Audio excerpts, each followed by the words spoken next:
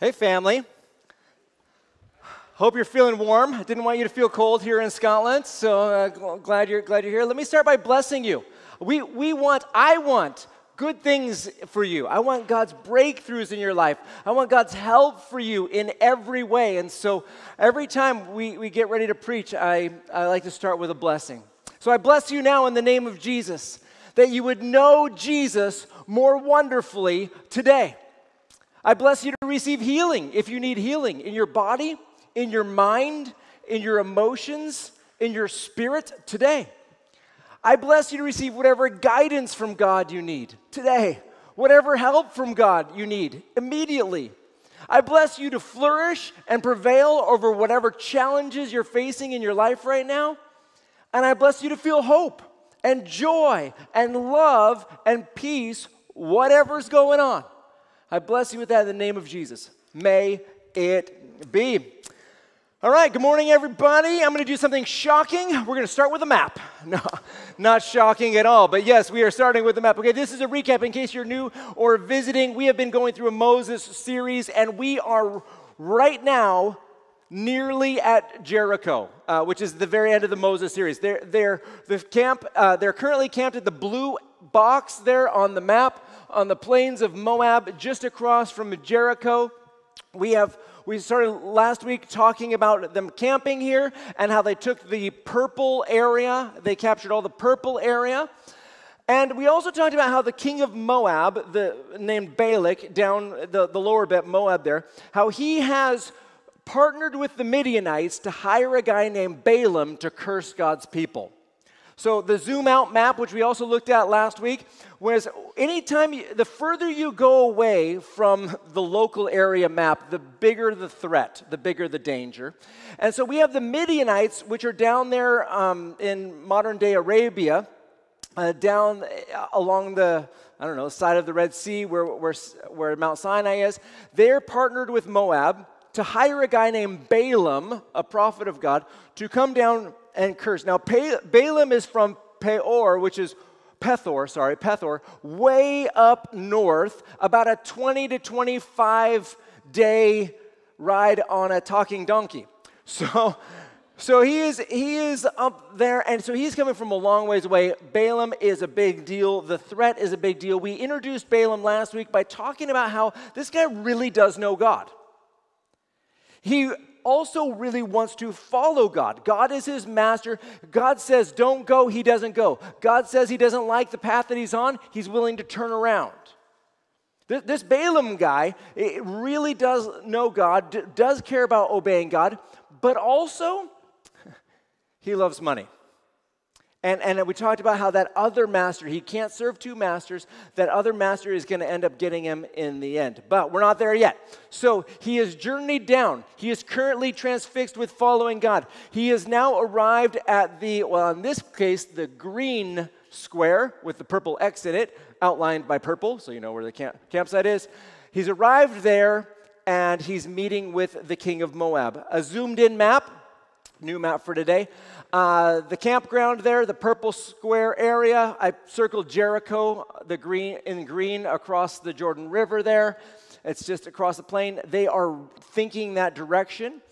And I also put these little red triangles on the map to symbolize mountain peaks. I know, my artistry, wow. It's pretty phenomenal. The only mountain peak of the ones that we're looking at in today's story, it seems like they go around to different mountain peaks where they look over the plains of Moab and where Balak and Balaam are going to be cursing God's people from. The one that we know for sure is Nebo, which I circled there. The other ones, approximate, good guesses in this area. But what you're looking for is mountaintops where you can look down at the plains of Moab.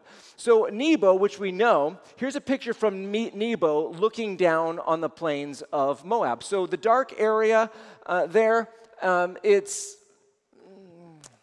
the plains of Moab. That's kind of where God's people are camped out there. You probably can't see the Jordan River. Okay, you've got the Dead Sea over there. It's a hazy day. We're going to call this a hazy day. Not light pollution in Scotland. That can't be the issue. So we've got the Dead Sea over there aside. If you can see a little dark line up there, that's the Jordan River, but the plains of Moab are in the foreground. So as we're looking at this story and thinking about this story, it's Balaam and Balak have this kind of overview of the, you know what? If you look at the TV on the back wall, yeah, it's a bit dark, it's a bit better, right? You're like, oh, that's spectacular. Okay, back up here. All right. So that's kind of the view connected to the story as they're looking over to bless God's people. Balak wants them to curse. Well, we're talking about this topic today of blessing and cursing. So I suppose that a good heart check for us all is to ask some pretty simple questions before we even dive into this. Question 1, do you really think that a curse is a threat to you? Do you think that a curse is a threat to you? Do you think that a curse can impact your life? That it can take whatever normal was and veer it towards the awful? Do you think that if someone curses you, something takes place in the spiritual realm which messes up your life? That's curses. Blessings, which are the opposite. They're kind of spiritual opposites of each other. But I guess the same question about blessings. Do you believe that blessings have a real impact in your life?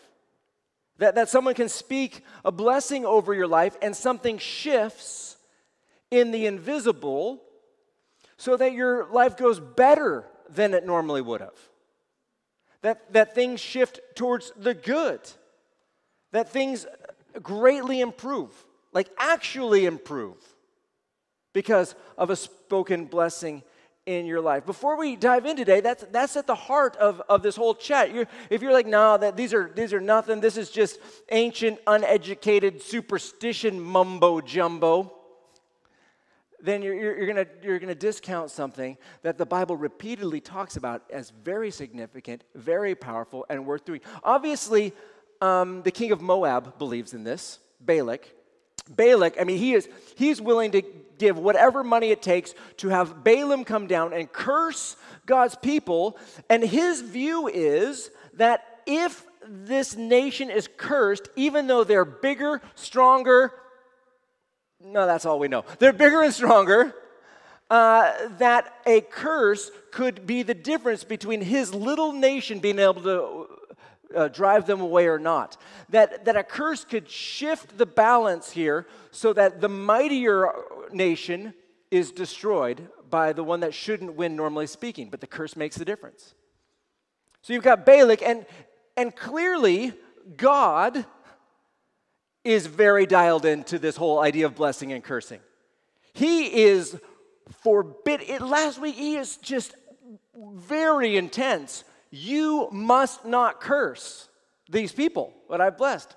Why? Why would he be so intense about it? I mean, he's God. He can just be like veto, override, Why would God just be so intense, like shockingly intense, that Balaam not curse his people, and instead not only just not curse, but actually speak blessings over his people instead? Like God thinks that there's something to this, this blessing and cursing thing, that it can have such an impact that things shift.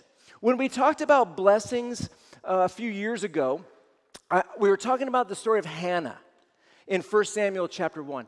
And in that story, that poor woman, and as we looked at it, she probably was 10, 15, maybe 17 years of not being able to have a baby.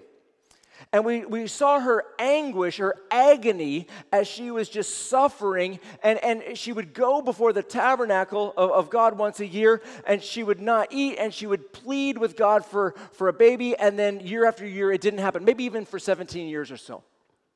But then one day, she was there, and she was praying and pleading. She wasn't eating, and Eli the priest saw her.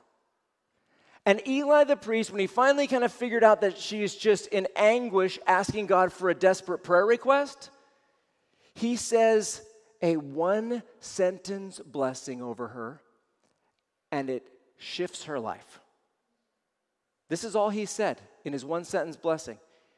It said, in 1 Samuel chapter 1, Eli responded, "Go in peace, and may the God of Israel grant the request you've made from him," that you've made of him. He didn't even have to know what the prayer request was. He just blesses that the God of Israel would grant her request. And after years and years of anguish, that next year, she has a baby. The breakthrough happens after. It wasn't that she wasn't praying. It wasn't that she wasn't praying in anguish and tears. The blessing ends up bringing the breakthrough in her life after all those years. Now, those blessings can be powerful in specific situations, but also in just general life scenarios. There can be lives that are just blessed with God's favor and help. I'm thinking of Isaac. Isaac in Genesis chapter 26. Isaac is told by God not to go to Egypt, and if he obeys, bless you. See what I did there? Yeah? I'm tracking. Thanks for setting that up. Wow. If he obeys, then God will bless him. If he obeys, then God will bless him. And they talk about this. So he obeys, and even though there's a famine in the land, he doesn't go to this safer, easier place, Egypt, where there's water and food. He stays in the land, and he plants. And in that year, in Genesis 26, while everybody else is dealing with this famine, he reaps 100-fold harvest, 100 times what he sold, which is great. In a great year, that's great. It's an extraordinary harvest. And I want to remind you that the people around him grow jealous of his success because that's not just what was happening in all the fields. The neighbor fields aren't reaping 100-fold harvest.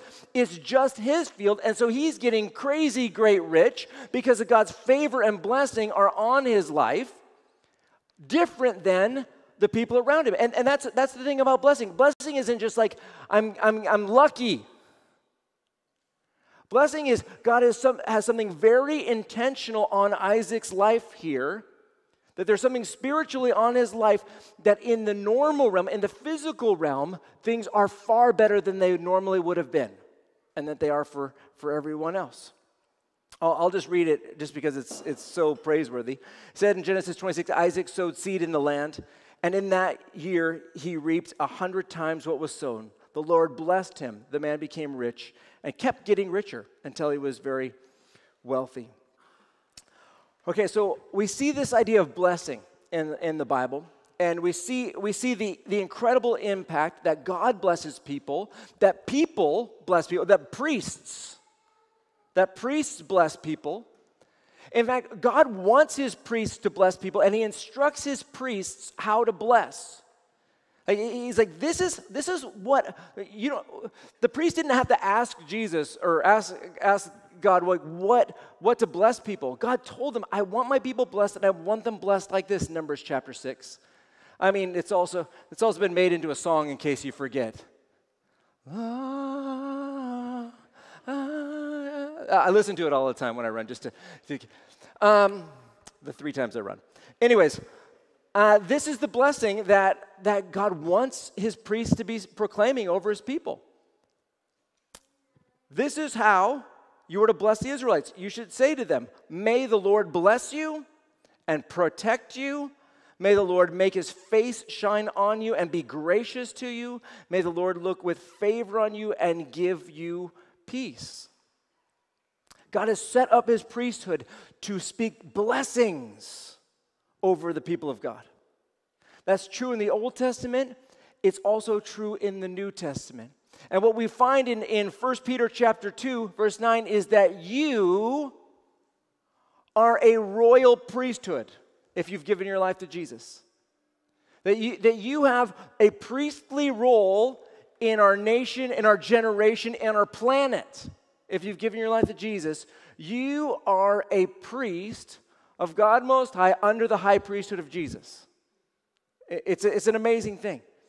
And so we then get the joy of being commissioned as people to bless people in an effective way. And by effective way, I mean in a way that sees things change in their life.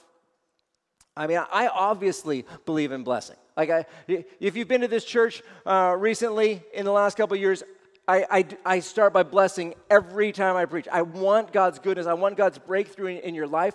I believe that a blessing comes from a heart that really desires good things for the people in front of them, for whoever it is. A blessing is born of having God's heart. I want your life to be better than it is now. I want things to improve. I want things to get unstuck. And so as a priest, all of us, what we want to do is we want to put on the compassion of Jesus that pushes us past the awkwardness of speaking a blessing.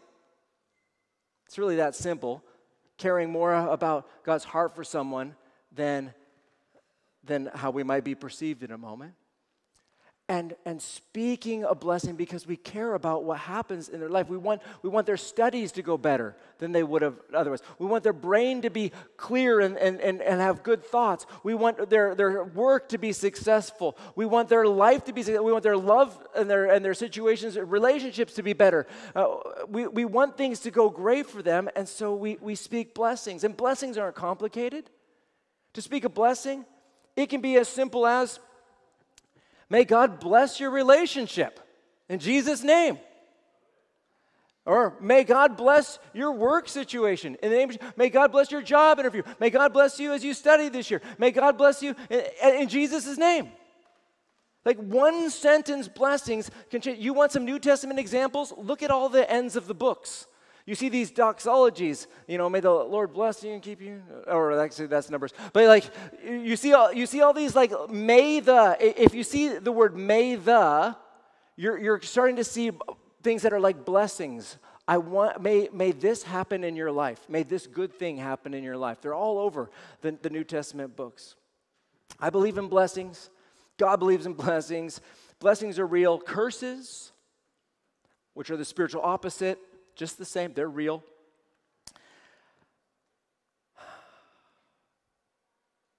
I haven't gotten to Balaam yet.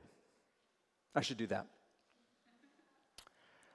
So we're going to look at Balaam and Balak. They're on the hill, and we're not going to read most of these two chapters, but we're going to get a flavor for what's going on because Balak wants these people cursed, but God wants these people blessed. And so here's what happens in Numbers 23. It says this, then Balaam said to Balak, build me 7 altars here and prepare 7 bulls and 7 rams for me. So Balak did as Balaam directed, and they offered a bull and a ram on each altar. Balaam said to Balak, stay here by your burnt offering while I'm gone. Maybe the Lord will meet with me. I will tell you whatever he reveals to me. So he went to a barren hill. God met with him, and Balaam said to him, I have arranged 7 altars and offered a bull and a ram on each altar. Then the Lord put a message in Balaam's mouth and said, return to Balak and say what I tell you. So he returned to Balak, who was standing there by his burnt offering with all the officials of Moab. Okay, I'm not going to read the blessings specifically because they're very specific to that area. Basically, the first blessing is God's blessed his people. Like these people are blessed. That's kind of the summary of it. But God speaks to Balaam, and then Balaam speaks out the blessing, and Balak is mad. That's the short of this cycle. And Balak's mad. And so Balak takes him to another location, another hilltop, and he builds 7 more altars and offers another 7 rams and 7 bulls, 7 bulls. Yes, bulls and rams, one on each altar. And then Balaam steps aside to listen to God. Kind of a side note here, but just because I want good for you. I just want to say this delicately. There's a lot of examples in the Bible of hearing from God or trying to hear from God. And I know that there are some people in this room that are really wanting to hear from God about some stuff in their lives. Maybe you're seeking breakthrough in a certain situation, or you've got some questions and you're like, God, I don't know what to do here. Maybe you're seeking guidance or help.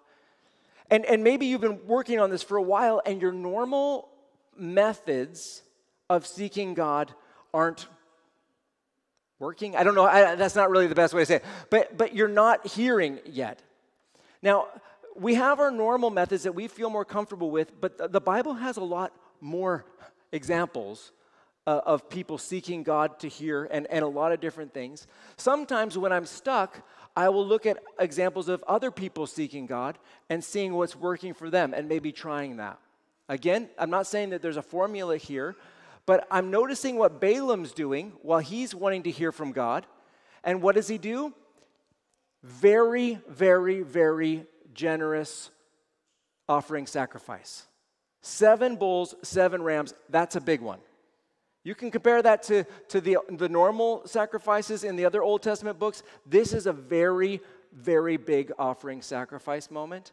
It's a very big worship moment. It's a big, intense worship moment.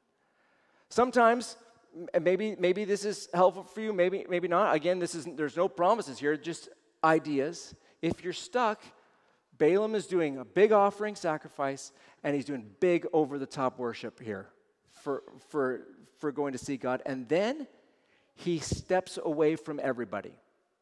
He goes off by himself, no distractions. Bringing your phone is probably bringing the world with you. You know, he's like going off by himself. He's not be-reeling his time over there. You know, like he's by himself, seeking God alone until he hears. Now, again, I'm not saying anything, but if you're stuck, maybe that's some ideas as we look at Balaam. Anyways, so Balaam hears from God again. He pronounces a second blessing, basically the exact opposite of what Balak wants. Basically, that God's people are going to be successful in battle. Okay, that's the exact opposite. Balak is raging again, and so then they go to a third mountain peak. And I'm going to name this peak because it's important for next week. Peor. Peor. And they're going to go on to the top of Peor where he's going to do a third blessing. The reason why I'm going to mention this is because Baal of Peor is going to be a part of the wrecking of God's people in the next chapter. So Balaam, I picture Balaam going to this mountain and getting an evil idea. Anyways, that's for next week. But he's up on Peor, and this is what we read. Since Balaam saw that it pleased the Lord to bless Israel, he did not go seek omens as on previous occasions, but he turned towards the wilderness. When Balaam looked up and saw Israel encamped tribe by tribe, the Spirit of God came on him. Okay, so no offerings this time. No going off alone to hear God. This time he just knows that it's on God's heart to bless. When we bless someone, we don't need to have some sort of prophetic word. We can just want good things for them. We don't have to have something specific. If we want to bless someone, okay, what would God ideally want done in this person's life right now? If perfect happened, if the best thing happened, okay, well then I bless in the name of Jesus that your life turns around for the better. That things are unstuck in the name of Jesus. Having that compassion. We don't have to overthink the blessings that we speak. You can just bless people that things get better. In the first couple blessings, Balaam did have to hear from God first, but that's because, man, God was so specifically clear that what Balaam was doing was dangerous. Why was it dangerous? Because blessings and cursings are powerful and have impact. And so because it's powerful, like he had to hear specifically from God. But now Balaam gets it. He knows that it's God's heart to bless, and so he just blesses. So he blesses a third time, and again, it's a positive thing. And Balak is furious. Numbers 24, verse 10. It says, then Balak became furious with Balaam, struck his hands together. I kind of imagine it like this. No, not striking his hands in clapping, yay, no. Struck his hands together, and said to him, I summoned you to put a curse on my enemies, but instead you have blessed them these 3 times. Now go to your home. I said I would reward you richly, but look, the Lord has denied you a reward. This is on Peor, and he's getting no money. Balaam answered Balak, didn't I previously tell the messengers you sent me, if Balak were to give me his house full of silver and gold, which would be his heart's secret desire, I could not go against the Lord's command to do anything good or bad of my own will. I will say whatever the Lord says. Now I'm going back to my people, but first let me warn you what these people will do to your people in the future. With these words, something has shifted. Let me warn you what these people will do to your people in the future. I want to just highlight that we are now shifting from blessing to prophecy, and they're different. He's no longer speaking of blessing, he is prophesying. He's hearing from God, and he's speaking about what will happen in the future. Sometimes the question gets asked, is a blessing a prophecy, or is a blessing path setting? And mostly, prophecy is prophecy. A blessing or a curse, the opposite way, a blessing is path setting. And I find this incredibly wonderful and amazing as God's people. Like when you're dealing with path setting, when you're speaking a blessing over someone, you might be redirecting their path. And things might actually be shifting from stuck to unstuck. It's not that you're prophesying things will get unstuck, but you are path setting by speaking a blessing in the name of Jesus. I think this is so significant to me. It's so wonderful. As a priest of God, under the priesthood of Jesus, you have the authority to speak positive words over people's lives that will bring positive fruit and positive results that they wouldn't have experienced otherwise had you not proclaimed that blessing over them. I'll say it for all of us. Wow. Wow. I bet, though, some of you struggle believing that's true for you, that you could have that kind of life-shifting impact, that a one-sentence blessing could redirect somebody's life from thwarted to thriving, maybe from sickly to healthy, maybe from stuck to successful or broken to breakthrough. Do you really have that kind of, that authority in the name of Jesus to speak that kind of life-changing breakthrough? You do. You do. Now, the Balaam story isn't over yet, and we'll pick up one more time next week. But before I stop, I want to say something about curses. I want to say curses and I guess blessings. But curses, they're real. They're demonic. They're evil, and they can really mess you up. We have Jesus, and so we can break curses in the name of Jesus. We're not stuck under curses, but we've got to break them in the name of Jesus. And some of you are suffering under curses. You don't have to know about it to be suffering under a curse. You don't have to know about a blessing to be enjoying the benefit of a blessing. For instance, if you have an ancestor, a grandfather, a great-grandfather, a great-great-grand, you get it. Somebody, an ancestor, who was a Freemason. They speak curses over their descendants, especially those who follow Jesus. And that curse is going to be on your life, and you need to break those curses in the name of Jesus. The longer that they were a Freemason, the more curses that they have spoken over your life. Now, that's just an easy one, a basic one, a well-known one. But if you have that in your background, there's some curses to be broken in the name of Jesus, specifically in the area of there's, depending on how long they were a Mason, a lot of things to break in the name of Jesus. As a church, we deal with, from time to time, witchcraft curses against our church. We see evidences around different buildings of witchcraft things from time to time. We've got to break those off in the name of Jesus. Not all of our neighbors speak positively about us, and they might speak words of desiring demise, and we flip that around, and we need to break those off in the name of Jesus. Now, I don't say this like curse stuff to scare you, but I say it to make you wise so that you can break them in the name of Jesus and see breakthrough in your life. That's what I want.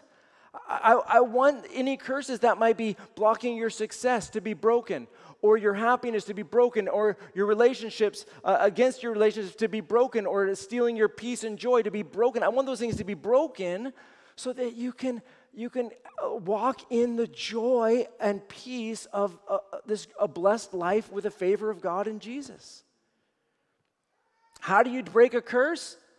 Well, the first thing I would be doing today is I would just be like, I break any and every curse that is over my life in the name of Jesus. It's got to be in the name of Jesus. In the name of Jesus, I break a curse in the name of Jesus. Any and every curse. If there's a curse over my finances, in the name of Jesus, I break that curse in the name of Jesus.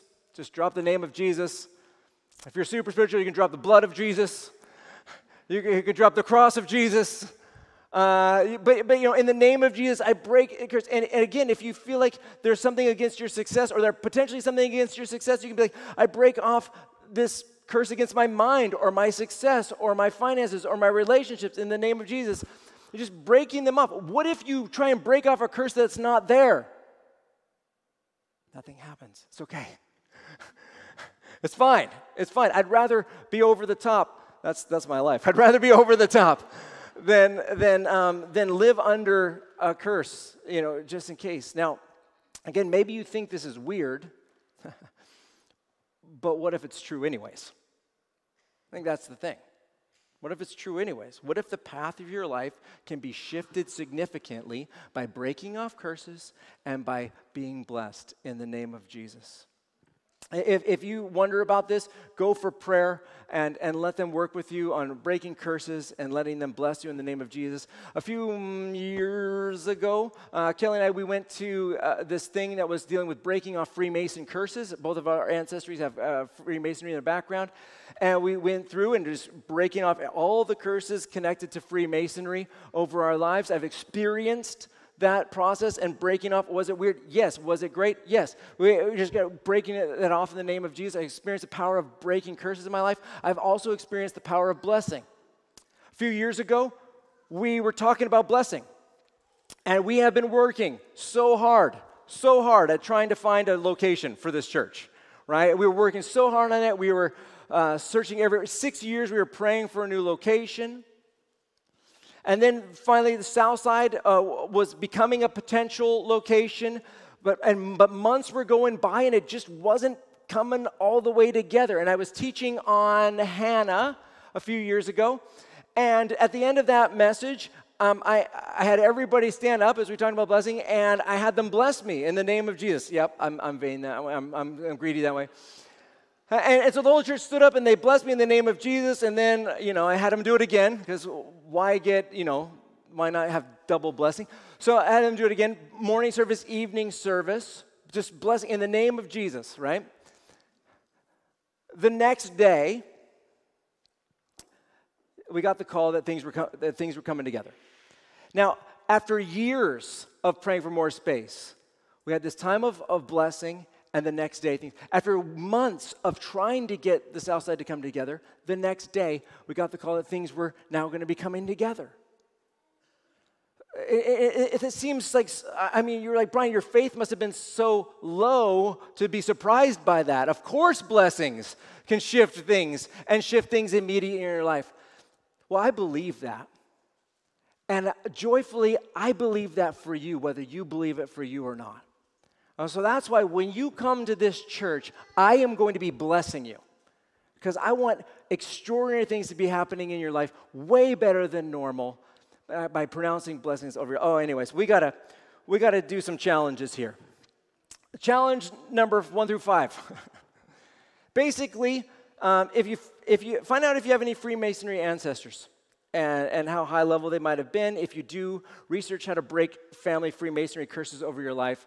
You can Google it. We'd love to help you here. We want to help you break free from any potential curses.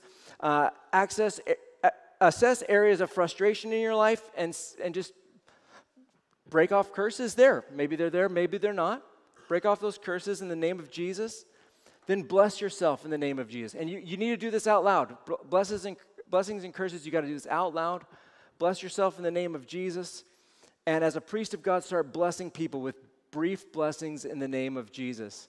Now, you might think that that's weird, but it's so much more wonderful than weird. Give it a go. Give it a go. You'll get used to it. All right, I need to pray. Let me pray, and God, thank you for writing about this stuff in your word. Thank you for preserving it through the ages. I would be personally very blind to the realities and the joys and the power of blessings and the frustrations connected to cursings if you hadn't written this down in your Bible hundreds of times describing it and what's going on there.